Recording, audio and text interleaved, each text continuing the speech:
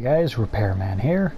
So I'll give you a little tour of our current sorting system, the one that's in our old legacy edition of Minecraft before it jumped over to Bedrock. So I'll jump down. Alright, so just to get things started, our whole storage system, we can just come over here, open up the chest, dump our goods and materials in here.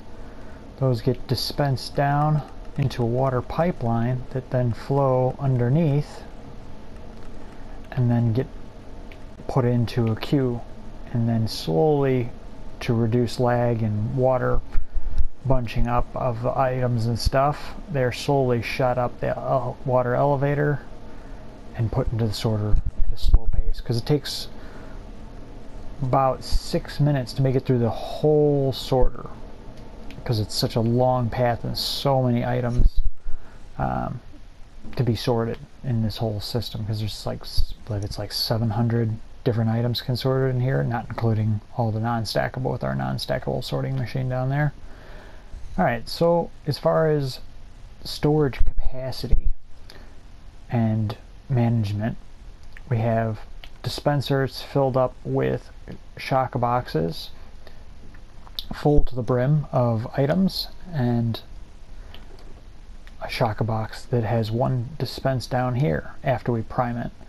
After it's primed, which it's already got a shock box dispense, so it's primed, then once that's emptied, it will be detected. This system underneath our feet will fire off and shift out and crush that shock box, firing off the dispenser, dropping a new shock box out there full to the brim, since we have a supply of shock boxes already there. Now, as the sorter sorts, they will drop down from the sorter above, go into a shock box loading one wide tileable machine, and then get crushed and put into this storage silo here.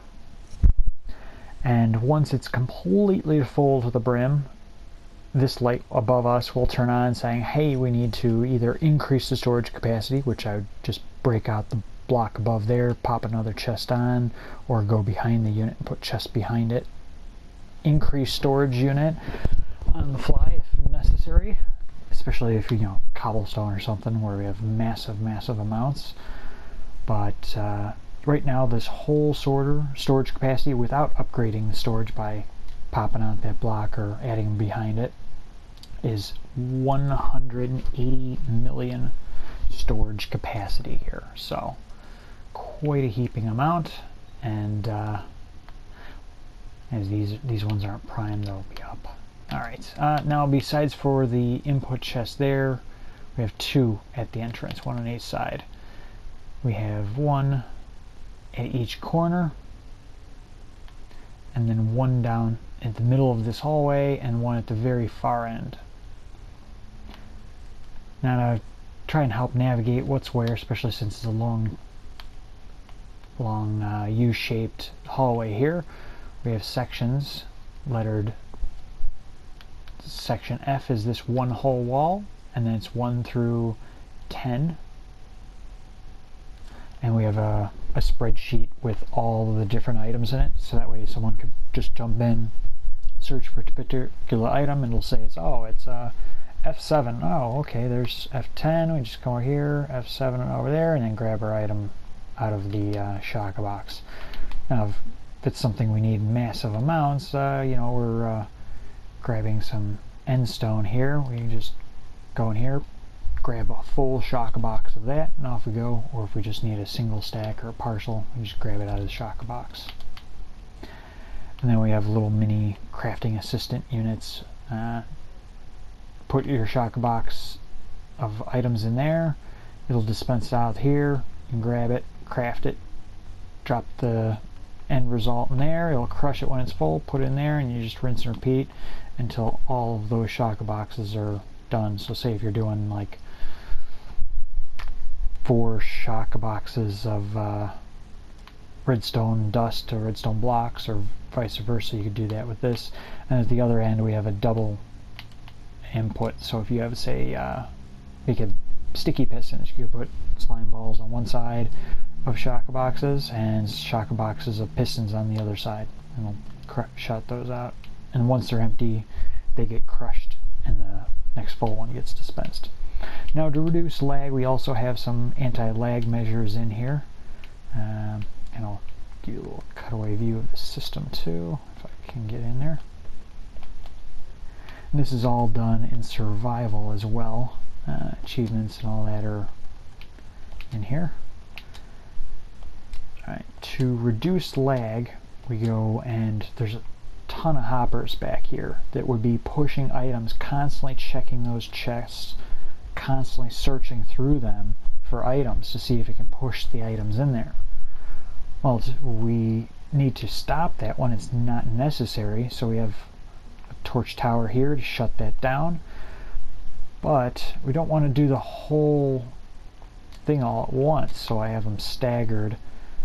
12 tick delay between each section all the way around the whole sorter, and then on top of that, we don't want to shut them down with the sorter running, and we have 6 minutes for the after that last item shut up the elevator, 6 minutes to make it around the thing. Maybe a little less than 6 minutes, but roughly about 6 minutes. So we need those to stay on after that. So what I do is, after that last item's dispensed up there, that would drop this redstone block down, unpowering this. When it's powered, it resets it. When it's unpowered, it starts this binary clock. The reason I picked a binary clock rather than Ethos hopper timer is because this can be instantly reset on a dime. So if we're halfway through the clock and this thing's, there we go, reset it, it's also going to start counting. As this thing is running, if it's 2 minutes in and oh, some more items got dumped in, well, Ethos hopper timer, you kind of hosed. With this, it can reset in the middle of it, going back down to 0 and starting the timer back at 6 minutes.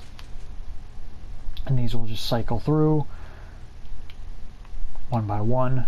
And if I needed to double this, right now this is a little over 6 minutes here. And if I needed to add more, if I had one more piston unit on the end, that would double this because it's binary. So it would be 12 minutes in this unit. And the whole thing is pulsed from this little clock here, this little heartbeat. So I could also go and adjust it by adding more comparators there for my heartbeat to slow down if I needed just a slight adjustment rather than adding a full doubling. Now, another thing too here is we also need to fill up those empty shock boxes up top there. So all these units don't have a crazy huge supply, they only have a dispenser full and a hopper full.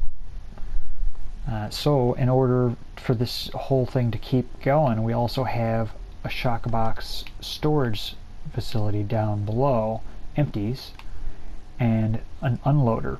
So when you dump in a full shock box that has all its items in, it will go to our unloading machine over here. Well, the non-stackable machine will first go and pull out all the different non-stackables and stackable items, and this shock box will get separated here. This unit will determine if it's full or empty. If it's empty, it will go straight to the storage. If it's full, this unit here then will drop down here and unload it into the sorter. Will go under the water pipeline, pop up through here where it merges with all the other items coming in from both halves of the sorter. And then we have a pre-filter.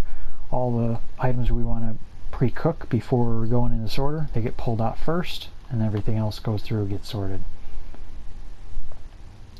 So like wet sponges, for instance, those we just auto cook. Those get sorted out, put into a furnace that's down below, and then shot back up and put through the sorter. Now, as far as the shock boxes, those empties, it's quite critical that we have them stored underneath and have them unloaded and figure out how to separate them so that way this whole process works well. Because then after the empties are down there, when one of these units becomes low on shock boxes for compacting the storage up there, it will then stop powering one of those pistons. That piston will pull the redstone block up, it will touch the dust, which will then go all the way over to the center from no matter what side it's on, drop down. You have a little redstone slime block line rather than redstone dust to reduce lag, because slime blocks sitting perfectly still don't really cause much lag. And then that goes and powers the unit down here. We have a long clock, like I think we have like a 30-40 second clock down there. It'll fire one shock box every 30-40 seconds, and that'll go around the sorter. If by chance it happens to be a far end of the sorter and it drops out too many, because it'll take a while to get there before it triggers the shut off, it circles back around and drops them back into the sorter, which will then cycle through, get detected as an empty, and get stored away again. So quite a variety of different machinery to make sure things work seamlessly and smooth. Oh, now another thing too is I want to also sort away quite a bit of our non-stackable items. We've improved this over the years, constantly adjusting the design. So let's get over here. Alright, so first and foremost we go and separate these stackable items out. You know, we get extra stuff like cobblestone that overflowed or something like that. That would come through this way, and we don't want the non-stackable sorter, which is quite slow for stackable items being considered. So we don't want those going through there. So we pull those out first. And other items that we haven't programmed in the sorter yet, maybe like new items in the future. And then from there, it will go through a shock box filter. So if it's a shock box, it can't go in here, so then it just drops down to our empty filled detecting unit, and we already went over that. Alright, so then from there, after that, it will drop down over here. If it's potion, water bottle, it will then go into this brewing stand, and then it will go into that shock box. Once that shock box is full, it will get crushed, shot down a water pipeline, and ooh, I am maybe stuck. I don't want to break that glass. Let me see if I can rock it out of here. Ooh, ooh, oh my gosh, don't want to die. Alright, 2-point landing. Alright. Alright, so then after the potions get brought up to the surface here, we actually have a cycler that we can go and press this button here, and it will cycle through all the different shock boxes of potions, and it will crush it, drops down, and if it's empty, so say if I took all the potions or water bottles out of there, it would then go into the empty shock box storage. Otherwise, if it's full, it detects it and puts it back up at the top, and then it goes back into the chest at the back of the queue of item shock boxes to be cycled through.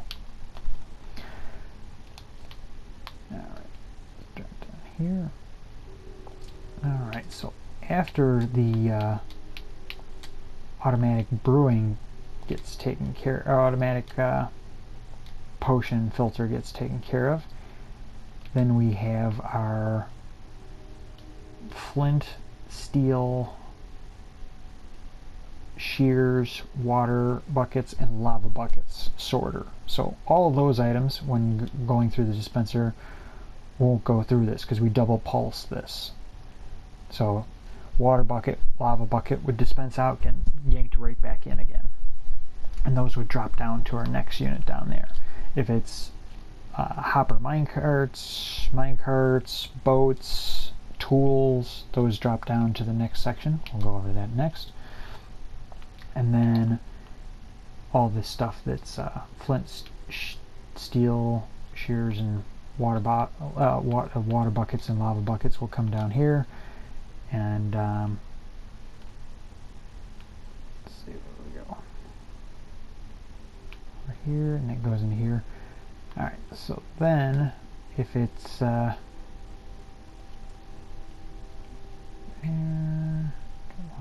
okay, over here, yeah.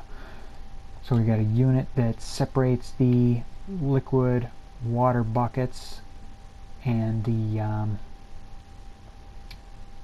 lava and water from the flint and steel and shears, dispenses it out twice here, and that'll dispenses out once, actually, and then this one over here will have a bucket, one bucket put into it, and dispense once, grabbing if it's liquid, water, lava will get yanked and brought onto this side, kind of a transfer from dispenser to dispenser. Anything left then would be flint and steel, or shears, or an empty bucket. So that gets dropped down, we sort out the bucket, and then the flint and steel and shears get sorted over there, and the water and lava then drop down there, which don't have a really good way down there at the moment. Take a bit, but that's down there. We sort out the water and lava. Over here we sort out the flint and steel from the shears. We dispense it out. If it starts on fire, observer detects it. That puts the fire out, and that shifts it, puts it one way. If it doesn't start on fire, it goes and shifts the other way. So that's how we separate those. Alright, so that's those items. Now over to the items that drop down from that sorter. So first off, we dispense them onto the rail, the one that I got stuck on earlier, and if it's minecart, it will go onto the rail. Boats and tools and everything else drop down through the rail onto a hopper and go down to the boat sorter. So the rails, it gets broken up over there. A non-stackable sorter pulls the items that are broken up from that, like the chests, hopper, furnace, TNT. Those get sorted out. Everything else is just a minecart, and those get put away. Then over here we have a boat sorter. An original design just fired out and moved on its own. This design actually had to make a version that pushed it with a piston because it didn't have momentum on its own, so that gives it a little bit of a oomph and hits the cactus, breaks, and gets sorted away into the sorting machine, or put away, and then everything else goes into these hoppers here, and that would be your tools and other stuff that's not sorted, that's non-stackable. Those get put into the overflow. Now if we were to be in non-peaceful permanently, we could do some sorting with tools, with some of the villager or zombie mechanics and stuff, where they take certain types of tools and stuff, but our server, we switched back and forth from peaceful, so that wasn't an option with our server. And with new servers that might be going on or whatever in the future, it might not be quite an option with those. We'll have to see how the mechanics work out. Yeah, as far as the sorter is concerned, I think that's the majority of it. Oh yeah, another thing too is, now we have that unloader I was telling you about. Now say you dump in here a full inventory of shock boxes. Now that's going to take quite a long while to sort through all of those. We got a couple chests here and some hoppers for extra buffer as well, just in case too. But even still, that massive amount of items, it'd be pretty crazy to put that many chests over here for buffer. So instead we just have 5 double chests for a buffer, and instead we trigger this redstone line here when it gets, when 3 of these get full and this one gets an item in it, then we'll trigger redstone line turn on here, shutting down the unloader. So it'll stop loading up. That'll give us an extra double chest and most of a second double chest for players to dump in their items manually into the sorter rather than just drop a full shock box in, because we don't want to interfere with other players using the system. Many people might be using this all at one time. Need to always have that in consideration. And we built this in the end to reduce lag, much less lag and issues and stuff, even on the PlayStation or regular PlayStation. Even with this thing being way bigger, way more complicated, partially because we put it in the end and there's not a ton of blocks to render and light sources to be checked and detected and stuff. Tried to half slab and cover up and demob mob proof basically everything we could, so that there's no way any mobs can spawn in here. We put it in full like hard mode, and nothing spawns in here.